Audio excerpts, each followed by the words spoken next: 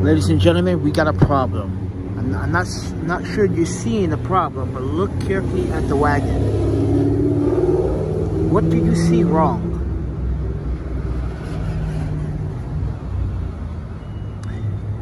So let me tell you what's wrong.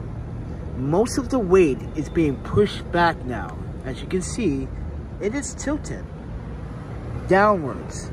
That means it's forcing more weight down on the smaller wheels, which means I'm going to have to put the old wheels back on and crazy glue it tonight, because I don't want this frame to crack because of that. So if anyone understands physics or engineering, the problem with this wagon is that, as you can see, it is actually leaning down like this at a slant. Look carefully. You see how that middle is actually bending one way and the other one is bending this way? That's going to snap. Why? Because technically this wagon was designed to have 8-inch wheels that's supposed to rise perfectly like this off the ground. But since we don't have the right wheels to support this wagon, we are going to force to put the old wheels back on the wagon until we get proper 8-inch wheels. Now, yes, I can send these back, but it's going to take a week or so. But Amazon is not going to give me my full money back after these have been used. And honestly, I could tell Amazon, like, listen, they're not the ones I'm looking for. I thought they were a little bit bigger. I used it anyway because I'm in a desperate situation. And right now, I don't like how this frame is bent in. I don't like how this is bent in the way it is. I just don't like it because it never sat like this before. So we do have a problem with the wagon's new wheels. As I said, if you look at it, the wagon is leaning back, forcing a lot of weight to the back, which means it's forcing a lot of strain on the back of the wheel, but also could be forcing other joints around the wagon to break. So we definitely got to replace the wheel right away. We're going to put proper 8-inch wheels. These are 8-inch wheels. These are 8-inch. So we're going to have to find 8-inch wheels. So with that said, everyone, it's been a rough day. I've not been feeling so good. I've been making videos, don't get me wrong, but earlier today I took my medication without eating, and I'm not going to do that again. I literally was like passed out right here. This guy that was parked, well, that guy that was parked here earlier was like, hey man, you all right? I said, I just took my medication and I'm feeling a little drowsy. And he looked at my medication, he goes, oh shit, my grandmother takes this shit. This is some strong stuff. So yeah, not doing that again on an empty stomach. But with that said, everyone, I just got to make sure that this wagon doesn't break while we still are out here in New York City before we head west. So with that said, everyone, I just want to make an update and let you guys know I ran into a problem with these new wheels. These new wheels are not structurally made for this wagon. And not only that, the wagon's not balanced correctly. As I said, it's leaning backwards, like tilting like this. Which all that weight in the back is going to do what to that?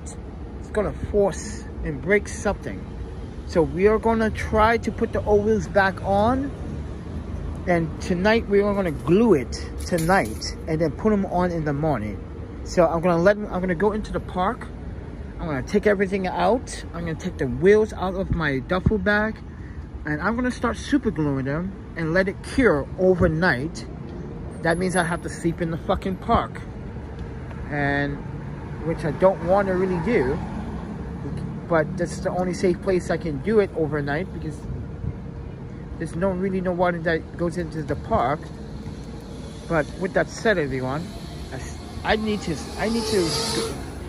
go to Williamsburg to go to a community refrigerator before I do all of this. So I might take the train if the trains are running.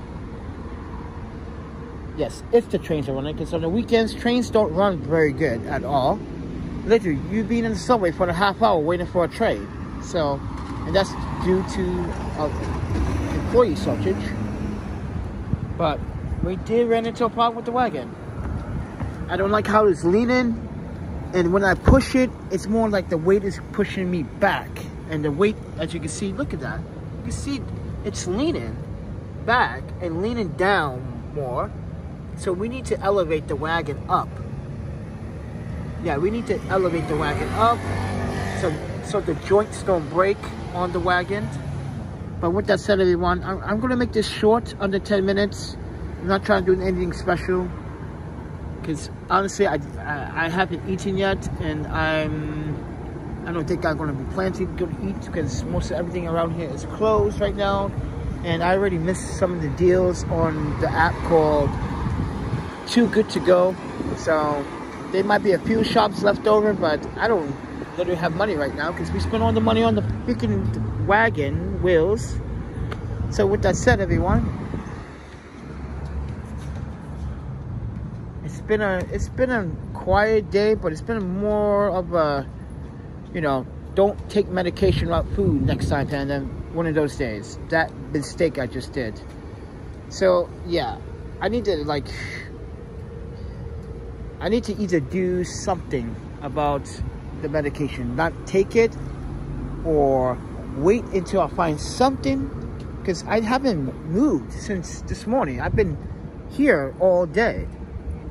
The reason why I just don't feel like I don't feel the energy right now. And like I said, I'm still feeling the effects of the medication, and that was like 8 hours ago, ladies and gentlemen. So it goes to show you that, yeah, I'm making mistakes on myself. I'm complaining because I'm making mistakes on myself. So I'm complaining about myself. I just wish I never did that earlier. I really felt nauseous and really sick. But I appreciate people watching from the windows and from their car. I appreciate that concern. Because that was literally like, I felt like I got food poisoning again, but it wasn't. It felt more like that, plus like I felt under the influence. Like last night, like I took my medication 5 minutes before I was going to eat, and I felt the effects. But lucky for me, I had food last night, and it calmed it down a little bit. But man, oh my fucking Panda, this morning, no, we're not doing that again. Hey, Dr. Mandy Day. I'm not going to be live streaming very soon, Dr. Mandy, but if you're a doctor, hey, I have a couple of questions. I know the doctor at Mount Sinai was being really nice to me and all, but I'm still feeling chest pains right here. Like literally, I touched that area, I got, ooh, yeah, it hurts. Is that supposed to be a thing right now? Because this wasn't happening yesterday. But when I woke up this morning, I felt some pain right here near my heart. So that's what I'm asking you. Is that supposed to be a normal thing? Am I supposed to be worried about that? Because I asked the doctor about that chest pain. He said not to worry. There's no symptoms of like a heart attack coming along, but a stroke may be a sign. So if that's medical correct, please let me know. Yes, that's what I was telling everyone when I got out to the hospital 2 days ago. That the doctor literally told me that the streets are no safe haven. These streets are, if New Yorkers think the streets are clean, they have no idea. They've never been to Boston. They've never been to Portland or Madison, Wisconsin, or some parts of Washington State. Streets are much more cleaner than this. Trust me, they look like gold. But here, yes, the doctor did say like the streets have so much bacteria that is, and I think that's why I'm getting sick, and this is why we need to exit out of New York as soon as possible. As soon as I get Amtrak money, we are out of here. We're going back west. So don't worry, I'll be out of here in no time. You may have a lung infection. Yeah, that's why I went to go to Mount Sinai for lung treatment as an asthma recipient. That's why they sent me to Mount Sinai for treatment. I was on a nebulizer machine called the 960,000, whatever that big ass machine was. It looks like this, but much fatter. Yeah, well, I was on that machine for 2 days. So, yeah. Thank you, Dr. Mandy, for providing me with some insights on what it could be. But I appreciate it. I'm glad that I made this video because I wouldn't have met you, Dr. Mandy. So I appreciate it. But I need to try to find something to eat. For one, I gotta take this ulcer medication. Yeah, I gotta take another one. This is the night one. I gotta take that. What is that called? Where is it? It's in here. I don't want to take it because it looks like it looks like a big ass horse pill. You need fresh air, good food cooked on your oven. Yes, that's what the doctor also said. That's why we ate at the restaurant yesterday. We had $6 left. That's all I had. So we used this app called Too Good To Go. It helps save the planet ecosystem. It helps save waste. But they gave me a lot of food last night, and I was really hungry. Oh, my Panda. I was literally... You should watch that video. You should see me. Panda eating like a really savage animal. Yeah, with no fork. I was eating everything with my hands. That's why I didn't care. I was literally that hungry. Oh. But it felt good to eat fresh food again. Really good fresh food. So, yes, you are right, doctor. That fresh air and good food cooked on your own oven is probably the best choice right now. But I only could do so much. If you guys want to help, there's a Pateron. I got a Pateron. There's a Cash App, PayPal, Venmo. Links are down in the descriptions below. But we need to worry about this wagon. You can see the wagon's leaning back. I just don't want the frame to break while we are in the process of getting new wheels. But thank you again, Dr. Manley, for talking with me, because not every day you see a doctor that is willing to help a homeless person in solidarity, because I found one doctor that really cared. Well, a doctor and a nurse. But guess what I had to go? I had to go all the way to freaking Jamaica, Queens in order to get that service. Can't get it in Manhattan, obviously, because you don't have money. If you don't have money, you ain't, they're not helping you. So, with that said, everyone, yeah, the doctor said it's going to take quite some time for my body to adjust. But he did say this. I guarantee, he said, once I leave New York City, within the first week or two, I'm going to notice a big change in my breathing, my activity, and my hunger, because this city also gave me an ulcer, a bleeding ulcer. How did that happen? I don't know. I don't know how did I caught a bleeding ulcer. But I tell you this, coming to the city, that it did a number on me. But I'm not really complaining. I'm a human being. I should really try to take care of better myself, which I am. I've been doing this for a whole year.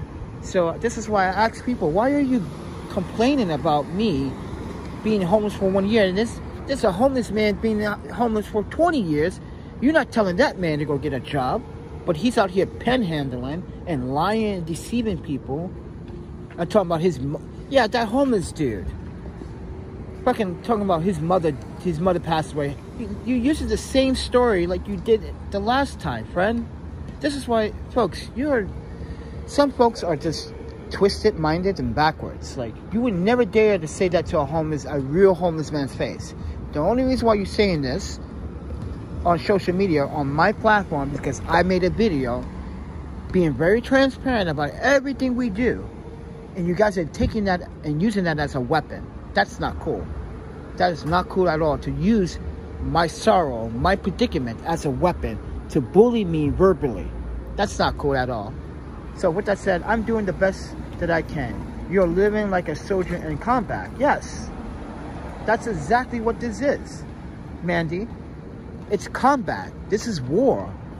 There is a war on homelessness in this country. Every day I have to fight to protect my rights against other civilians and officers that serve and supposed to protect. But that's not the case here in some situations. So that's why I'm standing here recording everybody and everything I do. And everyone keeps looking at me and saying, what's the story with this guy? What do you mean? Why? Because I'm clean and I'm well presented and I'm supposed to look homeless? With that said, everyone, my GoFundMe project right now is on hold. For some weird reason, GoFund just put my fundraiser on hold for a second time. Why did they do that? I have no idea. But if you guys want to support, like I said, there's a Patreon. You can also go to my website, ThePandaPhotographer.com.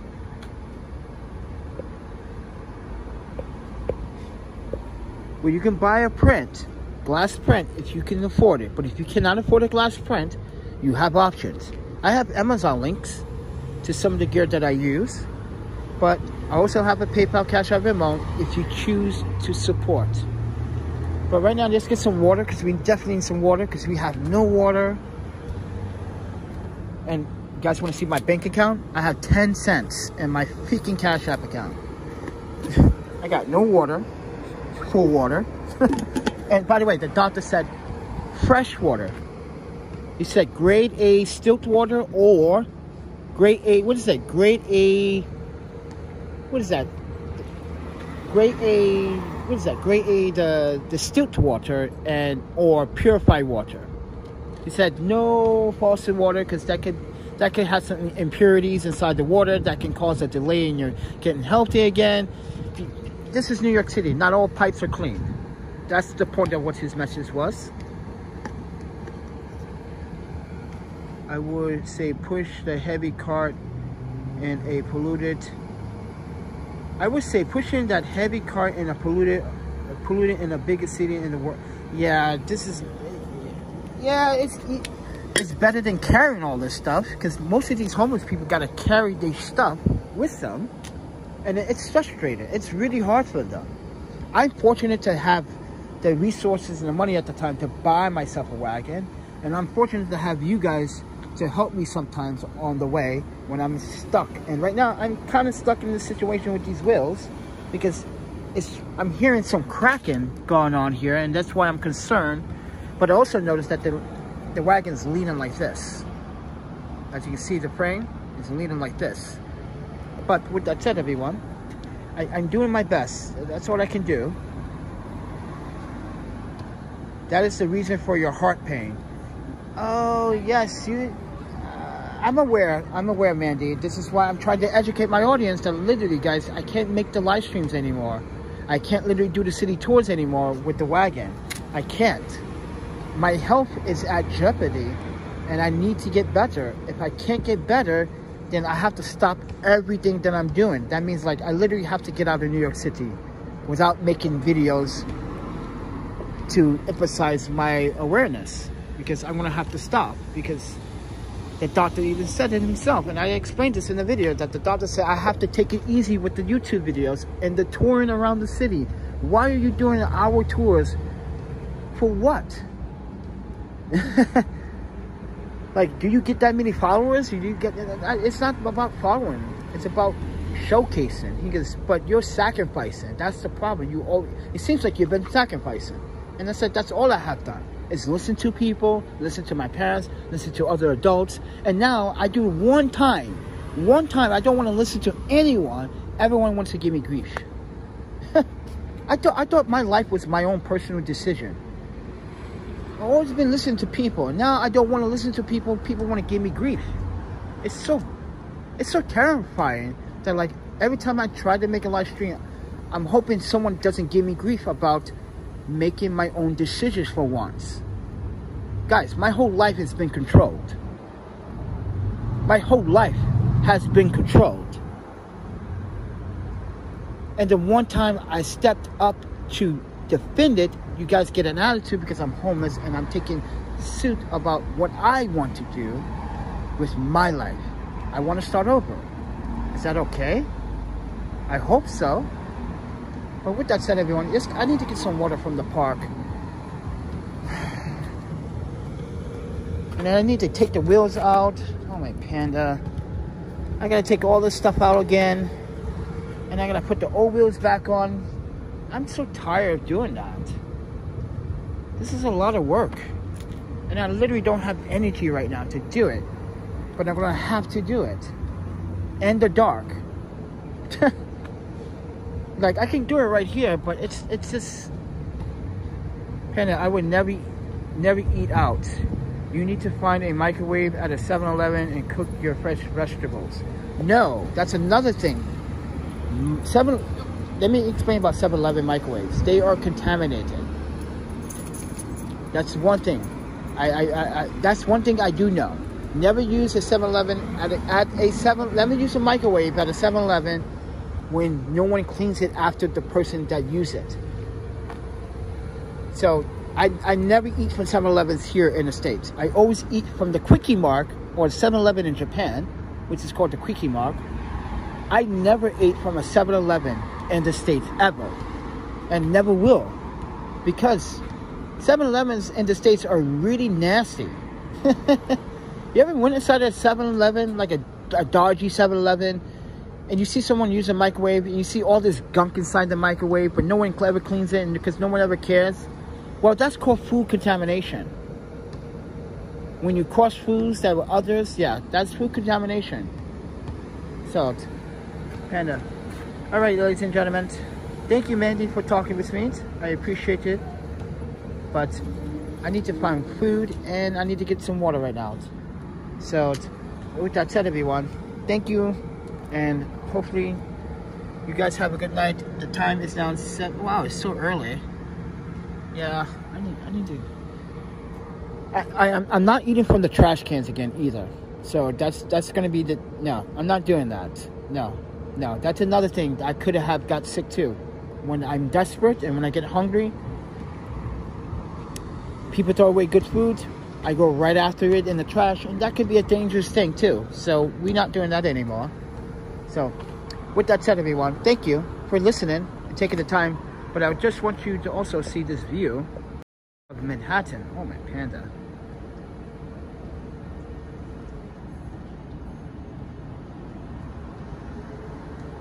So beautiful, but so corrupt. So corrupt. So beautiful. Not a very ideal place to live. And hopefully you guys saw Cash Jordan's video about New York City. Because he's a very important real estate agent here in New York City. He's even considering moving out of New York City. That's how bad it is. If a real estate agent is talking about moving out of New York City, that is super bad. That is so bad. He's a YouTuber. He has family, so keep that in mind. He's a very important YouTuber. He's like the Casey Neistat, but you know, Casey Neistat is not here anymore. So, with that said, everyone, thank you for listening. But I need to get some water. I need to get some food. If I don't get some food, I'll let you guys know through the community board. I will post. If not, I will talk to you sometime tomorrow. If I don't talk to you tomorrow, maybe Tuesday, because like I said, I can't be doing these videos a lot. So on the weekdays, you're gonna see a lot less videos. On the weekends, quite a few uploads. But right now, it's all about my health. With that said, you guys take care of yourselves.